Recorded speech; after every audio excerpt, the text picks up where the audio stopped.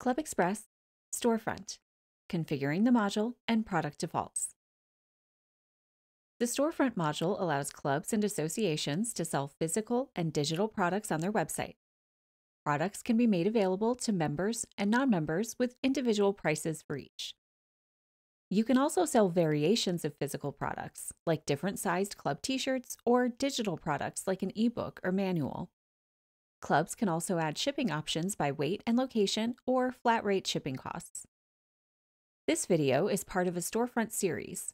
Be sure to watch the remaining tutorials to learn how to manage products and inventory, set up shipping options, and manage orders. If you haven't already added the Storefront to your website, you can enable it through the Control panel. In the Money tab, click the Configure button. Scroll down to find the Storefront under Disabled Modules for the tab. In the Configure window, change the status to Active and save your changes. You'll see the Storefront appear in your Control panel in Test mode. When you enable the Storefront, we put you in Test mode first. This gives you the chance to build out your Storefront, add items to your cart, and fulfill orders without creating transactions. When you finally activate your Storefront and make it available to your website visitors, all the products you added in Test mode will be available. We'll talk more about Test mode in later tutorials. In the Money tab, select our new module, Storefront. The Storefront module has two administrative sides, one for managing products and one for managing orders. When you first activate the module, clicking the Control panel link takes you to the Product Manager. Let's review the Product Manager screen. At the top of the screen are buttons to take you to the Order Manager, configure the module and default settings, run product and inventory reports, and add physical and digital products. You'll also see a search panel allowing you to search all products in your Storefront. Click the Orders button to navigate to the Order Manager. The Order Manager includes buttons to take you to the Product Manager, run order reports, manage digital downloads for members, and export order data. You'll also see a search panel allowing you to search through Storefront orders. Note that you can also configure the module and default settings from this screen. Let's go back to the Product Manager to set up our Storefront. We'll start with the default settings for the module, products, and shipping. Click Configure Storefront Options. First, let's configure the display setup for Storefront users and administrators. In the Display section, we'll leave the Order button text as the default and only show in-stock items, but we'll deselect the option to show the quantity available for the products and change the sort order to show the newest products first. When you add individual products, you'll have the choice to feature the product and highlight it at the top of the page, regardless of your sort order. In the Administration section, your default starting view is set to the Product Manager. This is great for initially configuring the module and adding products. Later, when we've added all our products and are mainly fulfilling orders, we can return to this screen and change the default setting. Choose the Storefront contact. The contact's name, email, and phone number are included in the order and shipment confirmation emails the customers will receive. Choose a financial account for shipping and handling fees. We'll leave the setting as the default account. Choose the forms you want to print when you ship an order. We'll leave each of these checked. When you mark the order as ready to ship, each form will open in a separate print dialog on your device. Next, let's look at options for our products. We'll change our download time limit for digital products to 14 days.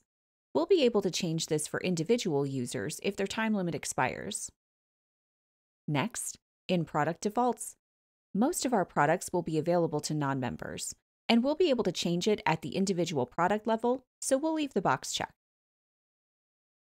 Some of our products will have variations for size and color, so we'll leave those boxes checked. Later, we'll set up our size and color options. We can also configure an added variation for our products. The new option appears as an empty text field when you add the product, so you can have a completely different variation type for each product. For example, if I wanted to sell club lawn signs, we can add both wood and vinyl options. And for member art, we can add both framed and unframed options. If you're only selling digital products, the variation settings won't matter, but you should uncheck the boxes to remove the fields and declutter your admin view. Last, let's review options related to orders and shipping. We don't charge a handling fee, so we'll leave the setting to $0. If you want to be able to ship partially filled orders, for example, if part of the customer's order is back-ordered, leave the box checked. We have two options for shipping methods, which we'll review in more detail in our tutorial, Configuring Shipping Options. So for now, let's leave the setting as it is. We'll also add our club address as the ship from name. We want to be able to contact non-members about their orders, so we'll need an email address and mobile phone number. This information gets stored in our non-member database. Click Save to save any changes. Back on the Product Manager screen, let's set up product categories. Click Configure Product Categories. Click the Add Category button to add a new category. Name your category and choose Active so the category and products in the category will show up in your storefront. You can return to this screen later to deactivate entire product categories.